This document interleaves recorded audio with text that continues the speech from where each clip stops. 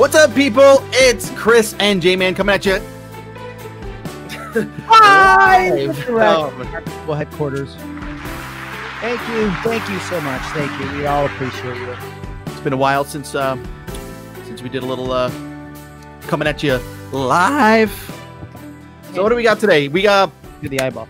So yesterday we like I mentioned, and we just initiated this kind of 2 video challenge this week. I think it's a good week to kind of start getting videos out there. One of my clients that's in the group coaching said, "Hey coach, can you give us an assignment to do 2 videos this week?" And I'm like, I think that's a great idea, and I'm going to invite all the other social ninjas to do it as well. Let's see what you got. So Jay and I were talking earlier about what kinds of videos that you could do, and a few ideas were coming out there. So we figured we'd just share a few ideas with you if you're kind of one of those people that are like, I don't know what to make a video of. I'm out of ideas for content, so I guess I'll just post another listing, right? Yeah. Sorry. It's that moment where you go, oh, my computer's low on battery. I should probably plug it in before I totally power down. Oh, yeah. That's exciting. That's me at 7 o'clock at night. No doubt. So let's talk about some different kinds of videos. I mean, there's a lot of things we see out there. I mean, clearly the people in the real estate business, real estate related videos. And we were talking about quite a few ideas, like, the how-to videos. And I mean, you had some ideas even with the Christmas tree shopping or turkeys. So, well, why don't you throw us a JMan nugget? What do you got going on this week? I got the nuggets. Listen, folks. So when I'm thinking about content to create, I think, okay, what am I going to be doing in the next week or two? How can I incorporate that into my content creation strategy? Because it's like, don't make more work for yourself. Right. And this has annoyed my family over the years, but they've gotten used to it because everywhere we go, for example, like we have a tradition now, Black Friday, where we go cut our Christmas tree down. We're like the Griswolds. I go out there. I got it's not actually an axe. It's just a little saw. But we go to this Christmas tree place. They have this whole production. You cut the tree down. They bring it. And so I thought, okay, it's changed this year because of the pandemic. You have to make an appointment now at the date and time that you're going to go get your Christmas tree. So I've made this video in the past. It's a great video, like what to bring. Make sure you measure the height in your room, because we used to have a vaulted ceiling, and I'd be like, it doesn't matter. Our ceiling's super tall. And I get there and I get the tree home. I got to cut a freaking foot off the top because, looks bigger when you get it home. So many jokes. Yeah. So you're a Christmas tree, like a Christmas tree shopping video. I mean, to use it to promote the place. I mean, take us what the finished product's going to look like. Yeah. So I'll post an example in the comments once we're done, but it's very informational because people want to tune in and see it as a resource. Like, man, JMan knows all the great places in Rochester to get all of these things done that I want to accomplish over these next few weeks or these next couple of months. He's an expert in the area because he knows about all these things. Now, many other people may know, many other realtors may know, but they're too busy going, I just sold the house, 70,000 over asking with 75 offers. Like, great. I just sold one that was 90,000 over asking. I didn't do one post about it. Not one. Right. I'd rather be more about the community, more about, things that people want to know about. It could be related to real estate, could not be.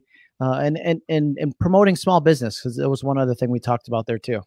Well, and I mean, that's one of my favorite things. It's because, I've, after becoming a speaker and a coach, my business is business to business, really. I think that was something that I really overlooked when I was a real estate salesperson, was how huge that can be, is just being, particularly with what we have at our fingertips with video and social media, and just being able to, go into your local coffee shop and just like review the holiday drink, right? Like I'm about to try this pumpkin spice latte, and I'm not talking about it at Starbucks. I'm talking about the one at Java Joe's on the corner. You know what I mean? So I think there's like those kinds of, and there's like a co-marketing opportunity, because I know that the videos that we do now, we might be talking to a mortgage broker. We might be talking to them in a restaurant, talking to the owner of that restaurant. There's people there. People know the restaurant. They know the neighborhood. They know the mortgage broker. They know me. And then that's what happens. It's just like you kind of capitalize off of off of everybody's network. And at the very least, you could be informational. I love how you said it shows your expertise in the area, because what are you saying without saying it? You know, and it's like, that's, I think a lot of business people too much are talking about themselves. And it's like, how can you say it without saying?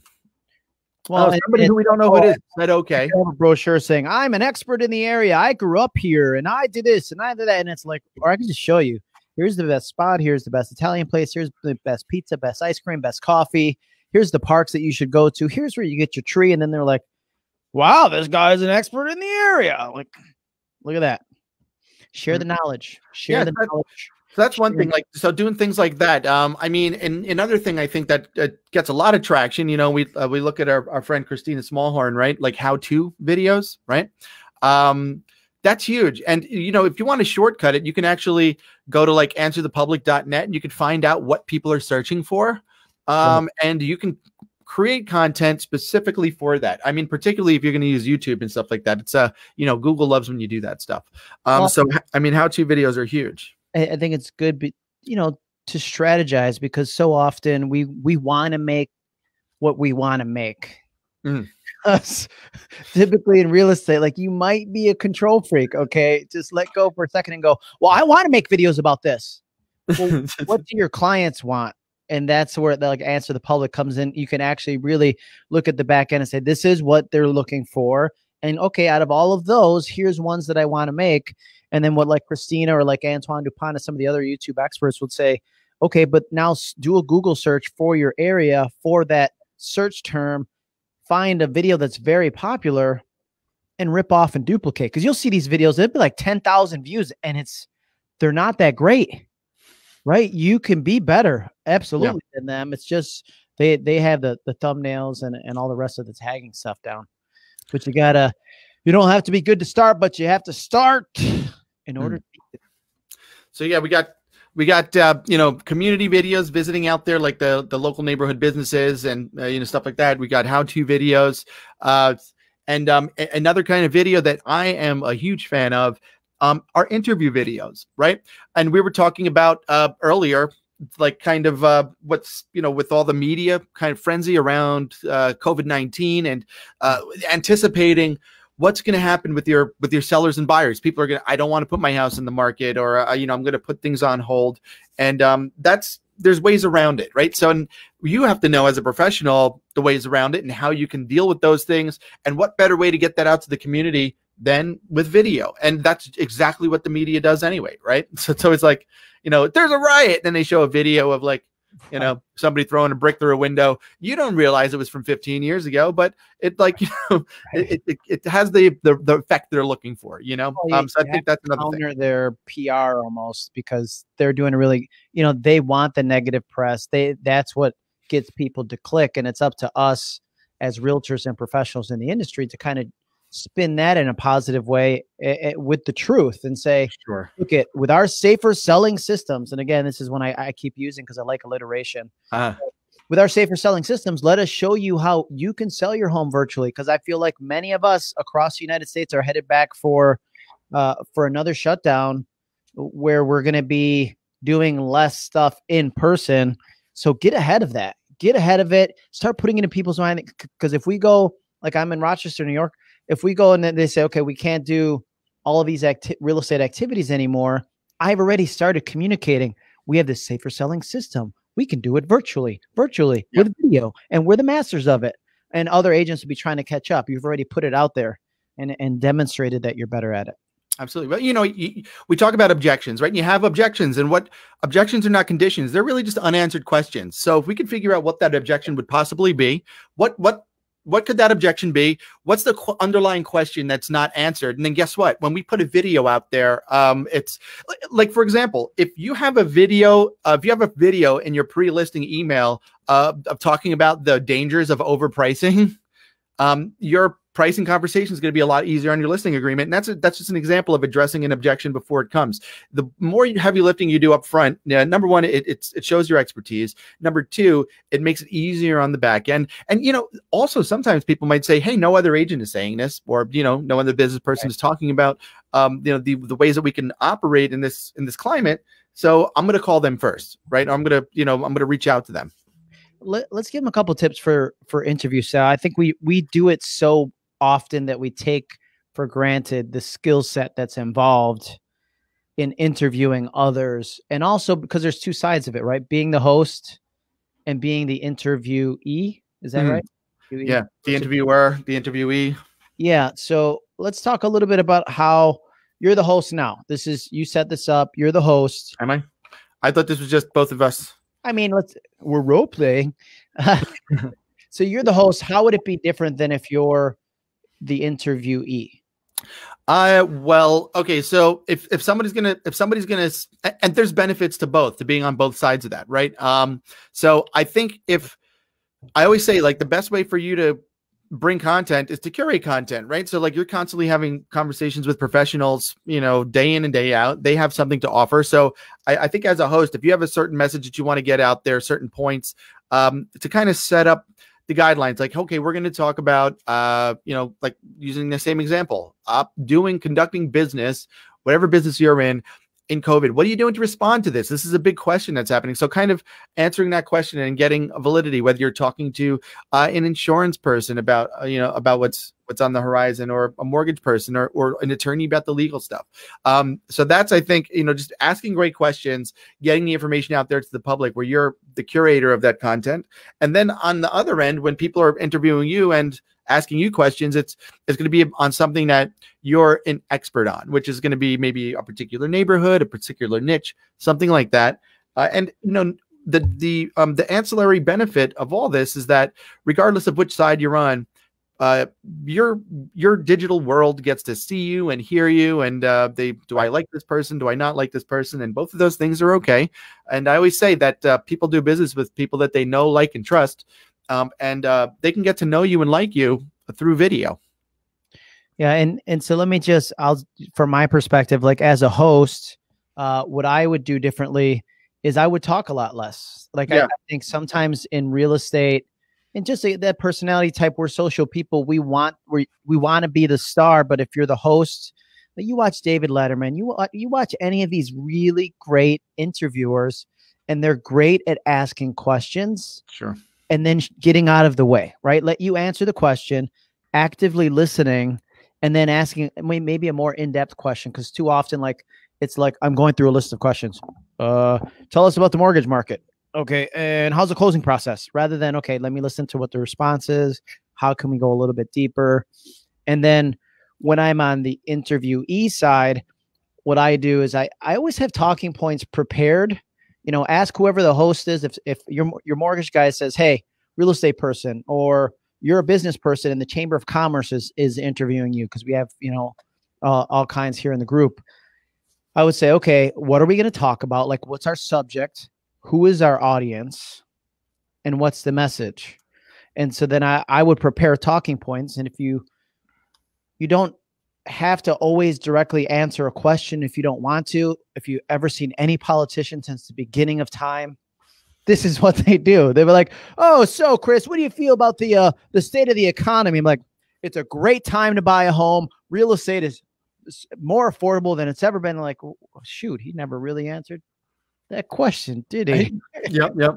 That's how it works. Have your talking points prepared, and then that's the best way. Those of you who are nervous, like, I don't know what to say, well, always have fallback bullet points that you can just, okay, interest rates are at 2.75. There's a great program available in my area for first-time home buyers.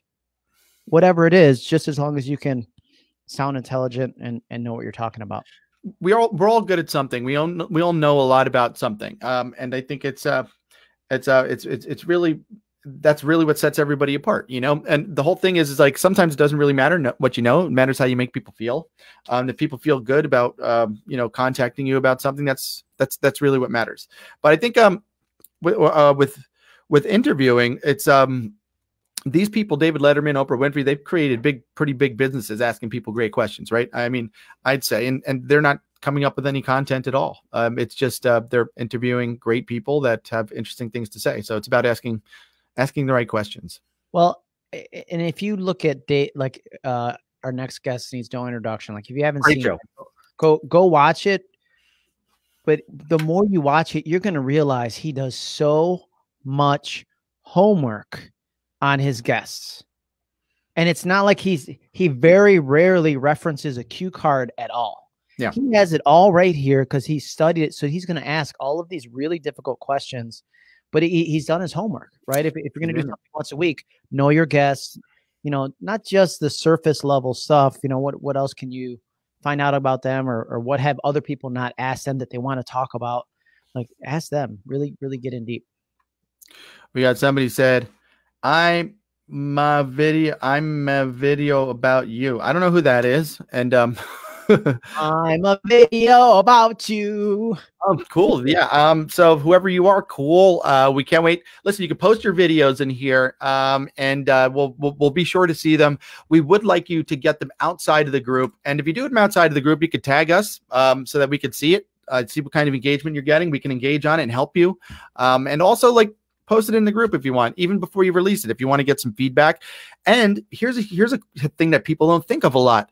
In my coaching group yesterday, we had, Carmen that wanted to do this, said, we have Yolanda Racinos down in Hawaii, and she's doing videos, right? She's doing pretty good videos. And a lot of people, she said her videos, people from New York are calling her, like wanting to kind of buy in Hawaii, relocate. And there's a big market there. So Carmen was like, wait a second, Yolanda, why don't I interview you? In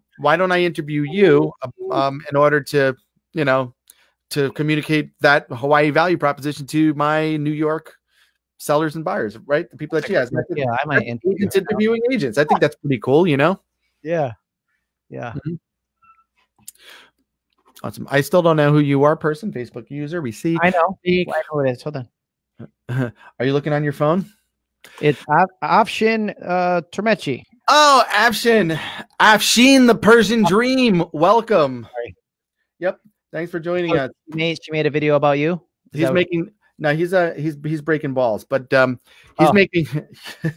I got some pretty funny videos of Afshin. I can actually that'd be pretty funny. I'd love to see Afshin in a video. You got to do it with your cigar, bro, like Persian style. Listen to me. Always good time to sell a house. Well, and we'll post some. We have different video examples that we can post here. And I think I love what Chris was saying. You can use the group as a sounding board. We don't want it to be like an area for personal promotions, for posting your listing videos. But if you're going to do a video, say, okay, I made this video. I used my Samsung Galaxy S10. I set it up in Animoto Movie Maker, and here's I use my AirPods for the audio. Like, break it down like that, and then we could make I really like this, or why don't we shorten it here, so that maybe you could make a final edit before it goes to press, if you will, or to the public. Yeah, excellent way to do it. Yeah, it's the thing about this group is that it's always the intention is to add value to each other, and to kind of help each other, share ideas and tips and things like that. So we're here to help you, all of us, all the admins, as well as each other in the no joke, guys. You're awesome. Thank you. We appreciate that. We're awesome. So everything is awesome if you don't follow the rules. Oh man, got a couple of outlaws here. That's I think what was I saying? Oh yeah. Use each other in the group. It's all business people in the group. A lot of real estate people, mostly real estate people. We have some other businesses, which is cool. So connect with people. If you say, hey, I want to do a video, I want to do an interview video, or I want to be interviewed, or I want to interview somebody in this business, just post it in there, see who comes up, right? Yeah, we'll do another post after this saying who would like to interview each other. Comment below, and then we can kind of connect people that way. That'll be cool. Yeah. Same Chris as always. Yeah, I pretty much don't change. I just turned 40 and I told a kid, we were just talking about that, right? Yeah. So if we have no questions, we'll let you guys go. If you need video ideas, reach out to us. If you're up for the challenge, let's see your videos. One last thing. Here's one video that I plan to make this later this afternoon. So if you follow me, I'm going to be making it probably in the next 30 minutes or so. It's going to be about Small Business Saturday. They have Black Friday, they have Small Business Saturday, then they have Cyber Monday. Okay, I'm going to do a post about, hey, Who do you know that has a small business? Please tag them in this video below so that we can help support them. Because what happens is Black Friday is all about big box stores. Everybody's lined up at Target, Walmart, Best Buy. I don't see Joe's Coffee Shop there. I don't see any of these smaller places like PC Richard and Sons, or the smaller spots that are going to go into shutdown again soon and may not survive. So let's support them. Let's reach out to them and say, hey, what kind of specials do you have for Black Friday? Because Cyber Monday could be more important to their business than ever before. We've seen in my where I live, it's just gone to orange, which means salons and gyms are closing. And so maybe they can get gift certificates, gift cards, anything like that could be used. Because everybody knows around the new year, you're like, oh, I'm too fat. I ate too much. That's when the gyms are the fullest. They do. Right? They blow up in the beginning of the year, the New Year's resolutions. So it's like, good time to get gift cards and let the gyms see the revenue that they might realize in 2021 when things open back up, so they could still have some operating income. Yeah, it's a good idea. And, another thing that you can do, I mean, as an expert in your community, is going to those small businesses and asking them, what promos are they offering? And everybody will offer a promo for your group, right? So, I mean, I know I've done stuff in a coffee shop where, hey, if you come down, if you mention this video, you'll get a free cup of coffee, and people will do that. I did that in a place in Little Neck, and some people come down. Kyle Kelly used to do the on the house, right? Come down with me and talk real estate, and you'll get a beer on the house, which is kind of, I think, a cool idea, to combine what you're doing with another local business. So look for those opportunities. Is there a guy that works there called The House? Yeah, that's the name. That's the name of the bartender. Oh, I have a rim shot. Hold on. We made it this long without a dad joke, and there it was. There it is. Why would we? Hold on. So yeah, we got. I think Afshin put Dr. Termecci. That's Afshin's brother is a dentist, a very good one. So I guess yeah, check him out. If you need a dentist. Good stuff. All right, guys, we have any questions? No. All right, so we'll see everybody. We'll see everybody's videos at some point.